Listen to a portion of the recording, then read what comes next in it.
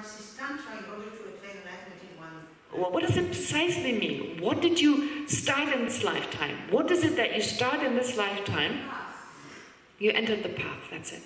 You entered the path of accumulation. That's what it means. To enter the path of accumulation, and in that lifetime you go through preparation, seeing, meditation, no more learning. But that's only possible with Tantra. Only possible with Tantra. So you enter the Tantric path of accumulation, Tantric path of preparation, Tantric path of seeing. So all the way through Tantra, you enter those 5 paths. That's what it means to be enlightened. So what about all that preparatory work to get there? To get there so that in this lifetime you're able to enter the Mayana path of accumulation. That's not in one lifetime. So if you don't believe in reincarnation, don't even bother about becoming a Buddha. No, I'm kidding. It's still good to work towards it. But if you really think about it, it's not realistic. No, I didn't mean the first part. It's not realistic. So it takes a long time. Everything takes time. And if we jump the steps, then with regard to a teacher, how do we come to know a teacher as a Buddha? It takes a lot of time, a lot of analysis, a lot of research, receiving teachings, how do they affect me, researching this person. And that doesn't mean you have to be physically around them, because when you're physically around them, they're just going to try and squash your ego. And that initially could lead to a lot of misunderstanding. They're mean. This Lama is mean. He doesn't treat me well. Right? So they actually say, if you're not ready, do not rub shoulders with your Lama. It may lead to a lot of misperceptions, because all they're trying to do is crush your ego in the fastest way. And you have to be ready for doing that. Okay? So he's not going to give you all the attention and all that. It can be very painful. If you're ready for that pain, well, seek out the Lama. Okay? I mean, of course, they always do as much as you can take, but still, if you're not ready to take it, well then, maybe take a little bit of a step back and continue researching. Okay. Anyway, sorry, there's no clear-cut answer. I cannot really answer it unless I say a lot of things, as in like, look at the teachings, look how they affect you, etc. And that's good enough in the beginning. And just allow the possibilities that they are enlightened. But then it's still so important, of course, to look for the right kind of person, not end up with some villain who was basically... I mean, that also happens, so we have to be careful. Yes? I want to ask, if you don't believe in reincarnation, then you don't believe in samsara, then you don't believe in enlightenment. Why do you get after samsara? Well, people make it work with samsara. They kind of like, yes, it's samsara, okay? And then they aim for liberation, because they've heard liberation, but even that takes 3 lifetimes, actually. Even liberation, if you start on the path of accumulation, you need at least 3 lifetimes. Yes, so actually, but people still believe it's possible nonetheless. Or they believe Buddhist practice is effective just for this lifetime because it makes them feel better, and that's great. That's great. I have no problem with that. My take on reincarnation is allow at least the possibility. Because we don't know right now, but to be decisive about it doesn't exist, you're not doing yourself a favor. Right? You've heard me oftentimes say, believing in the possibility of reincarnation and karma is a win-win situation. No matter what you do, it benefits you. If nothing happens after death, there's nothing afterwards, let's say that were the case, then at least you have no regret when you die, and you've been a good example to your children and everyone around you. If there's heaven and hell, as suggested, for instance, in Christianity, well, you go to heaven.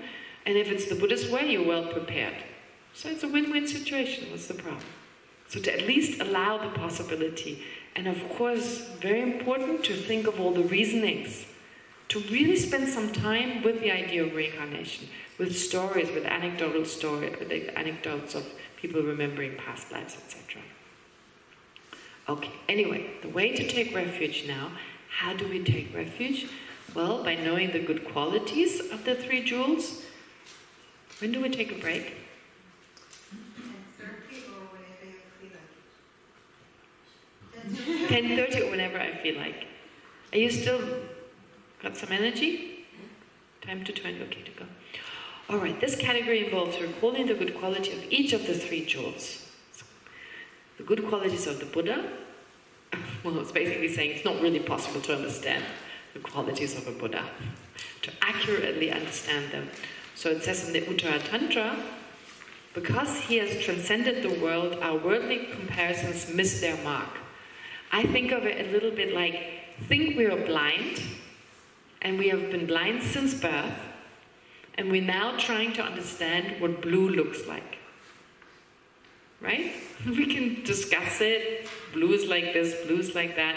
We can get a rough sense, but of course in the end we miss the mark. But it's better than not thinking about it at all.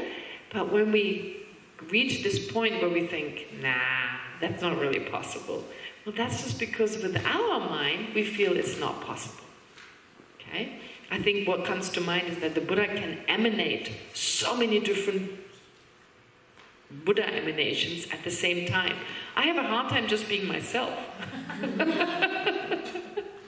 Being more than just one person is so difficult. But that's just because we have such a sense of I. We can only be that one person. If that sense of I disappears, you can manifest in different ways and be more than just one person. But that seems impossible right now. Right? That's, I think, one thing that comes to mind. That's so beyond our grasp. But nonetheless, we should at least try to get a sense of the outstanding qualities of an enlightened being. So 4 subtopics are here described. This is still all part of the Lamrim Chemo, but we're almost done with that and only continue with another text. So the good qualities of a Buddha's body, speech, mind, and enlightened activities. Now, again, the good qualities of a Buddha's body, Buddhists have eliminated all shortcomings. They do not have an ordinary body of flesh and blood. That is so hard to understand, because when you look at His Holiness, if His Holiness is a Buddha, then that's not an ordinary body of flesh and blood. It just looks like that. Right? It's so hard to... But again, it looks solid. We totally believe as scientists that this is made of 7 particles. We totally believe that.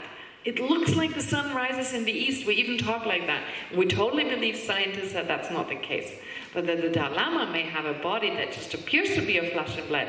Oh, no, we don't believe that. Isn't that bizarre? In a way, right? I mean, yes, you can't prove it to us right now. Okay, but right now you can't prove to me that this is made of subtle atoms. You can't prove it to me right now. You can't. It seems so solid. Everything seems so solid. And before I met science, I believed that they have all the answers. And I thought this was blue and this was green and there was nothing about it. I've just been trained since I was very little. Okay? So that helps me. But basically, a lot of the things that appear to us, the fact that water is only water because of our karma, right? We have the karma to perceive the Dalai Lama as just being ordinary. We have the karma to perceive liquid as water, certain liquids. Okay? So, why do we trust so much what we perceive if in the end it's due to the karmic actions we accumulated? Instead, a Buddha's body is a mental body that may appear to be flesh and blood, but is free from all impurities. That's why the bodyguards, when they, after His Holiness has spent a whole day walking around, leaves his shoes outside, they take his shoes and they sniff. And it smells really good, they say. I'd like to sniff those. I never had the opportunity. But they say there's no impurities, there's no body smell, because our smells in our bodies because of impurities, again, because of actions in the past. They say the bodyguards, they all sniff His Holiness shoes. They say it's incredibly nice, and His Holiness walks around in those shoes all day long. And he prefers not to wear leather shoes. He wears and can you imagine the smell in plastic shoes or synthetic shoes? Yeah, so that's just one example. And this is really, you talk to the bodyguards and they say, yeah, we all take a sniff. Not all of them, but the ones who get the opportunity. Also karmic seeds. Yes. My karma is that I'm going to see Sure. Holiness is a human being. Yes. I will smell issues, maybe I will have another smell of that. Right. But the thing is, there is something from the power of the object that if you're totally obscured, then it doesn't happen. But there are also levels of obscuration. So like a preta being would just perceive something disgusting. But I don't think we in some cases, of course, we have certain impurities, but not in all cases. So it's not like we're just caught in this karma. Then otherwise we couldn't perceive the Buddha's teachings, right? Yeah. So it doesn't. There can be a very powerful karma that obstructs us from that, but it doesn't have to be. And the Tibetans, they are also so interested in His Holiness poo and pee. I remember the story that there was a monk who built a device in His Holiness's toilet in Drepung to get the poo and pee. His Holiness caught him. And he had to throw it away. His Holiness made him throw away. He said, those times are over. We don't need to get... You know, I stayed with a Tibetan girl. She lived with me for 2 years and she came from Tibet. And she had this clay that was soaked in lama pee. And they ate it all the time. I couldn't eat it. my mind is too...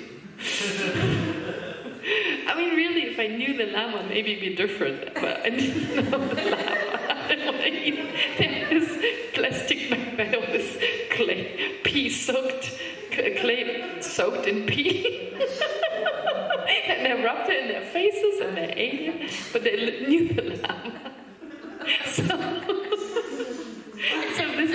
This is not said to be a good idea. I mean, it's not encouraged whatsoever. But it goes to that extreme, right? And not many people do it. Nowadays, anyway, they don't do it. But if a person is really pure, then none of those substances can actually harm us, right? And even disease, that's why the Tibetans don't say the Dalai Lama gets sick. They really believe he's a Buddha. They say His Holiness manifests sickness. They don't talk like we talk. There's a way to say it in Tibetan. His Holiness manifests sickness for our own sake. Right? It's really hard to believe, but it takes time to come to that kind of understanding. Right? It takes a lot of time. That's why learning about this is so important. To get a sense this is possible through the little things that we see are possible in our own mind, just having purer thoughts as a result of certain practices, and getting to understand that all our thoughts have an effect on our body. I mean, the fact we have pains if we have more worries, right? Energy in the body. It's like all in understanding how our body in the end comes down to energy in the body, right? And I create these energies with my own mind. So a lot of understanding needs to come in that you understand if someone has a pure mind and if they've had it long enough, their body will be different.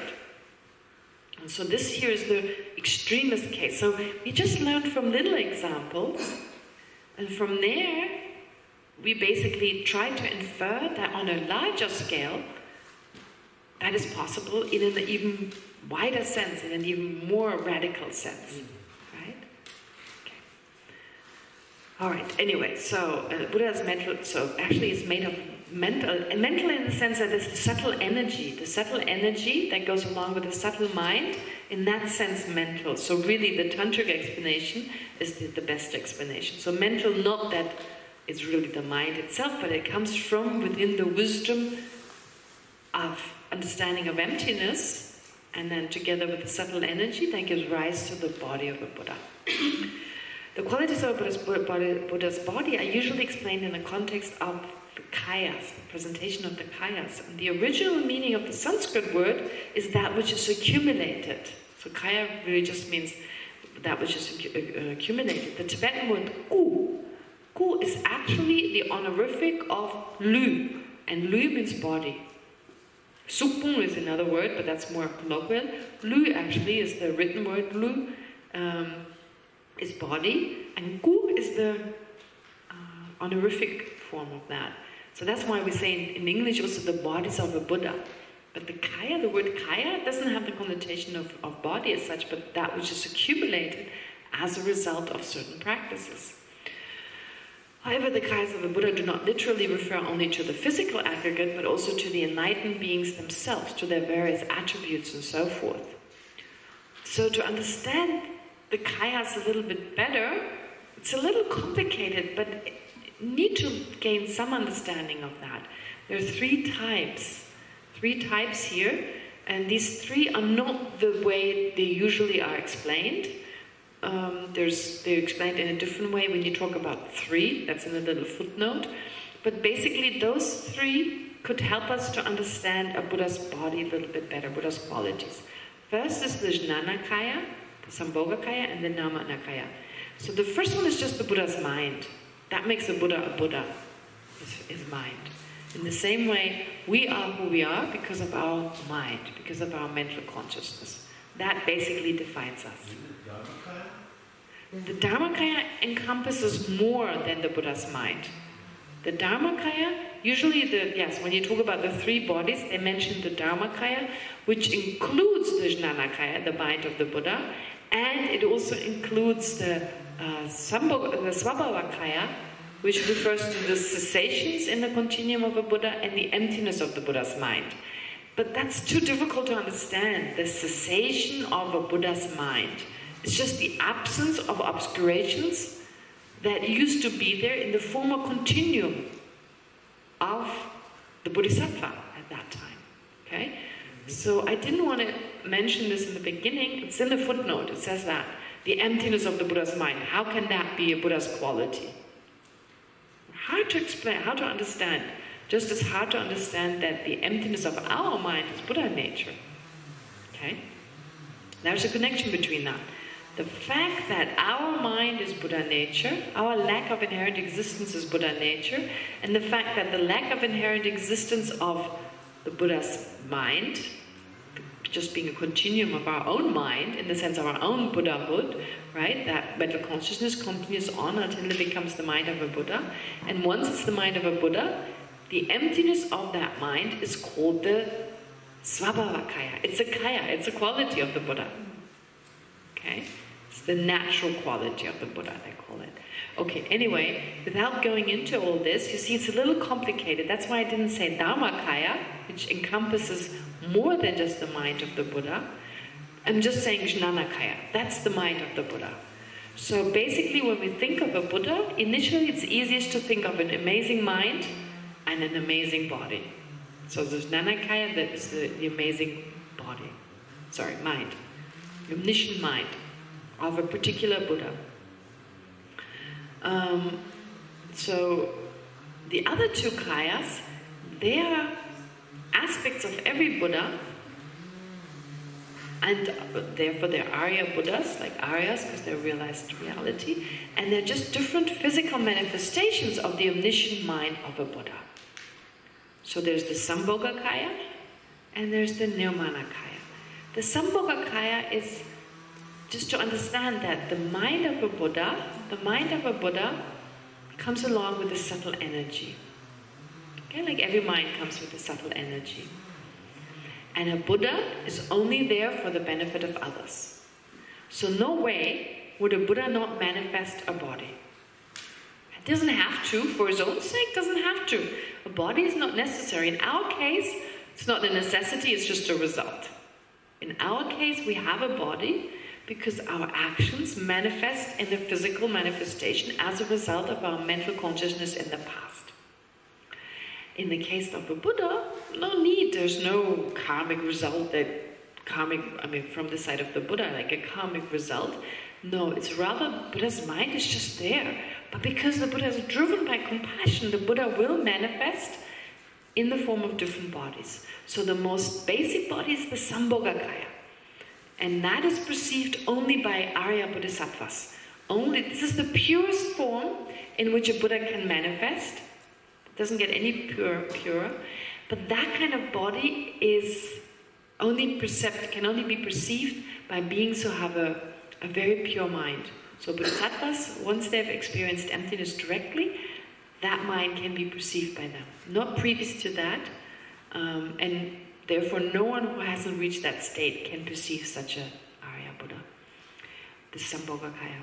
And it's in a special realm, again, but the realm, don't think of it as an objective state.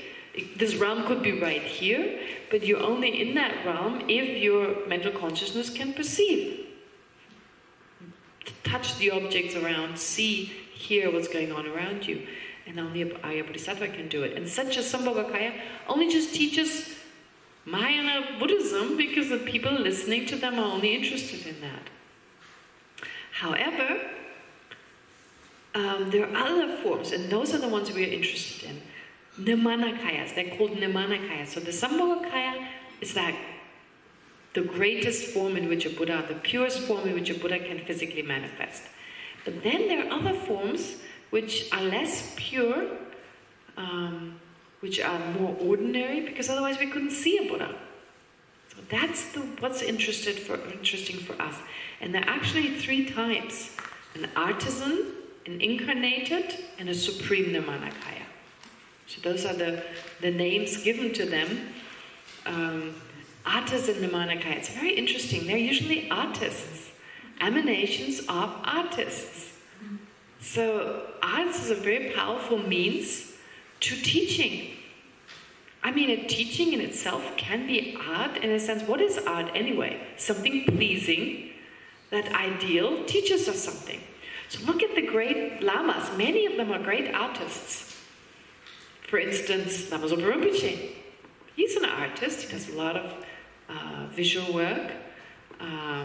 He's written books, right? I mean, they're, in a way, it's art. Writing a book is an art. A teaching can be a form of art, kind of conveying something in a way that people find it pleasing. For instance, Taisito Rinpoche is a great artist. Taisito Rinpoche. And also they're very interested in art. Lama Zopa Rinpoche is very interested in arts. Jadu Rinpoche too. Jadu Rinpoche knows a lot about the way the Buddhas are depicted, how there's a certain size that was then determined by the Buddha himself, so goes the story. And it's said to be proportionally most effective through the mind. That's why when you buy a statue, you want to buy a statue that has the right proportions and doesn't, sometimes they have huge hands or their faces are, done in a way that doesn't accord with the proportions. So there is said to be an inspiring way in which a proportion has an effect on the mind, and therefore those statues should be bought. In Tibetan, you don't even say you buy a statue, you say you invite a statue. So you don't buy a statue, you invite one and get some donation for it. So art is very, very important, the form of art. Yeah, of course, all the tankas, yes. Because we're very visual, so objects that please our mind. And the tankas, the reason why the Tibetan monasteries, they're full of tankas. But it's got nothing to do with these objects, really, like the psychology behind it. It's not so much that you have to do that or that there's a rule or something. It's how the mind works. When we see these images, our mind takes on a different, right? We're inspired. It affects us. The smell, that's why you have incense. You burn incense, of course it's meant to be an offering as well, but also psychologically, it has an effect on us because usually we burn it when we sit down to meditate. So if then you smell it somewhere, so initially it's just as an offering, it's meant as an offering, but every time you smell this, your mind goes into a meditative state, right? You go, right? So in the monasteries, they burn a lot of incense. Again, you go in there, and then, and your mind kind of becomes calmer, right? So this is the purpose of these temples. It's like an object where you are reminded of the Dharma, you go back to the Dharma through visual cues, and what would you call those? Oral? No. It triggers, yes, like smell cue. I mean, yeah, it triggers certain states of mind, visually, verbally, and then you got to put some symbols and stuff going on, or some chanting. Yeah, so you have all those three getting active, becoming active. So therefore, art is so important because that's something pleasing to the senses, and that's the way to trigger something in our mind. Okay, and then there are all these stories. You can read them about, on your own, like the stories, and whether they're literally true, I don't know, playing the lute with like no string and still playing better. They're just beautiful stories. I don't know whether that's actually realistic. You can read this when you're on your own. But it makes sense, doesn't it? That that a manifestation manifests as an artist in a way in which the Dharma is presented by way of art. Can we see the Sambhogakaya body? Pardon? The Sambhogakaya body that it's, We cannot see that. cannot see it? No, Although no it way. says that it's as a physical body. Yes, but only perceived by Arya Bodhisattvas. The Arya Bodhisattva perceived this? Yes, only Arya Bodhisattvas. Because what kind of body would that be if only Buddhas perceive it? That's useless, because a Buddha doesn't.